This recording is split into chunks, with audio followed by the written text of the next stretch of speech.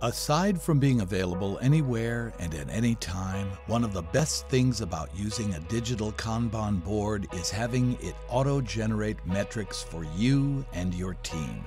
So none of you need to do anything extra in order to see the results of your latest work measured with a chosen analytic.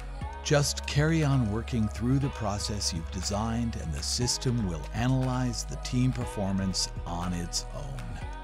Use the breakdown charts to see the proportion between different task types, stages, assignments, etc. for the project board or a specific portion of it.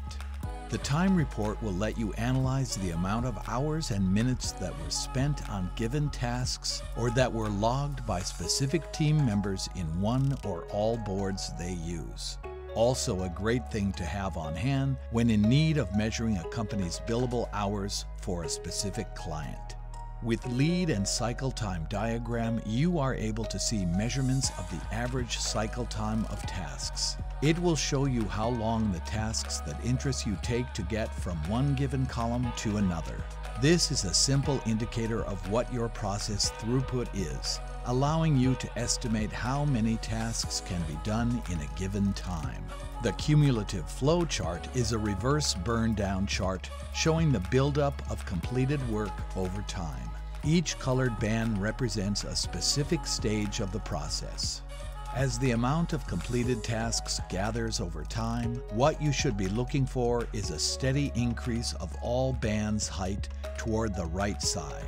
The key information can be read from the very top band, showing tasks in progress. As long as it is a relatively even width, your process is running smoothly.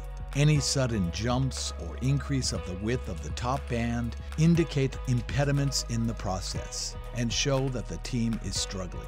The last listed metric is a log of all made changes. This information is also available for each card separately in the comments section of each task. With the automatic availability of the various analysis, you will gain insight into your team performance and knowledge of where things could be improved. And all of this involves no extra work. Why not test Kanban Tool's analytics for free now? Just start a trial on kanbantool.com.